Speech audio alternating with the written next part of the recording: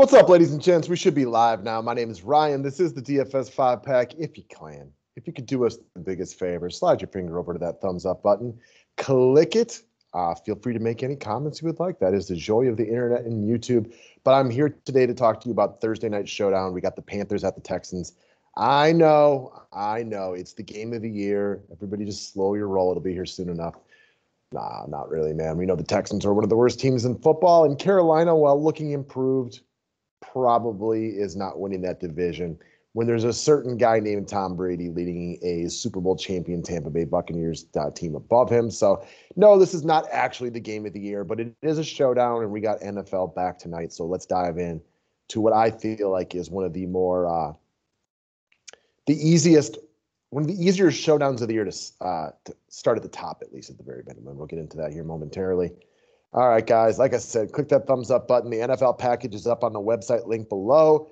125 covers all season. This includes the playoffs, like all the lineup construction videos for showdowns, main slate, everything like that.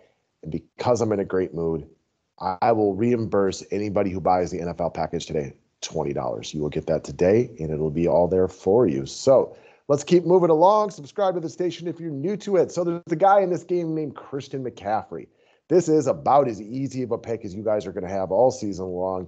He is, if not one of the top fantasy players in the league, and he is by so much distance the number one guy in this game. So he is going to be monster chalk. You all know it. No reason to really spend a lot of time on this one. If you want to be different in other spots. Honestly, if you fade him, it's really because you probably feel like he gets hurt, which is just not the way to play. So he's going to be overwhelming chalk at the captain position as well.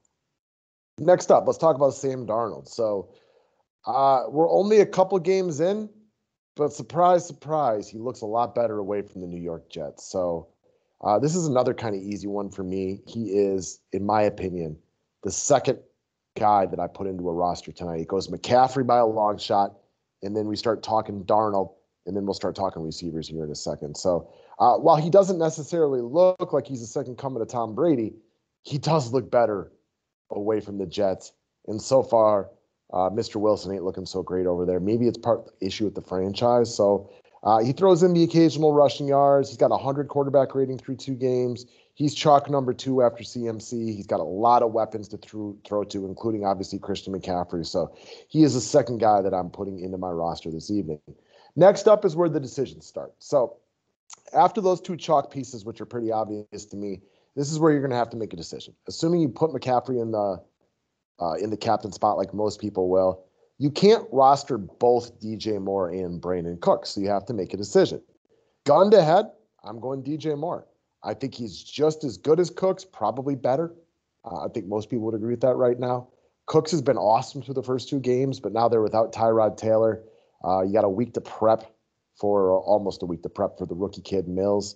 Moore is very talented. I trust his floor. If you're trying to be different and you want to go with, Robbie Anderson, all right, fine. Want to go with Marshall or something like that? Okay, I get that. But for me, if I'm making one lineup, I want what I feel to be my best options. And I think DJ Moore is one of the best options on the slate. So I got him a tick above Brandon Cooks.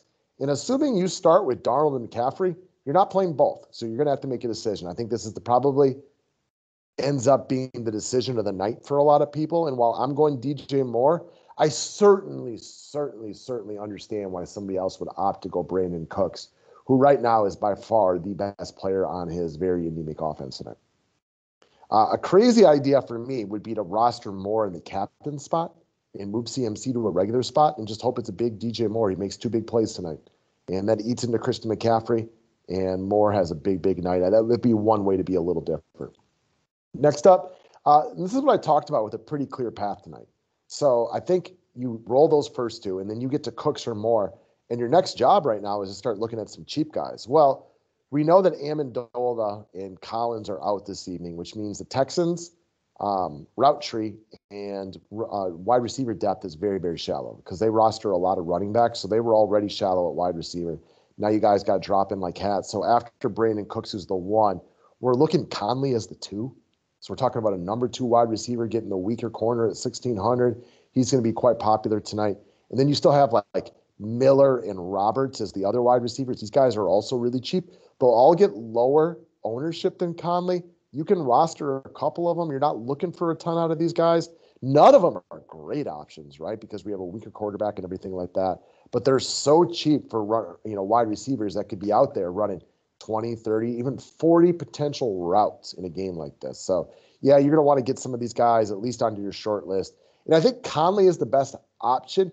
He's also likely the chalkiest option. Not saying Miller and Roberts don't get any love, but it should be lower than Chris Conley, who's projected to have more buyers than these two.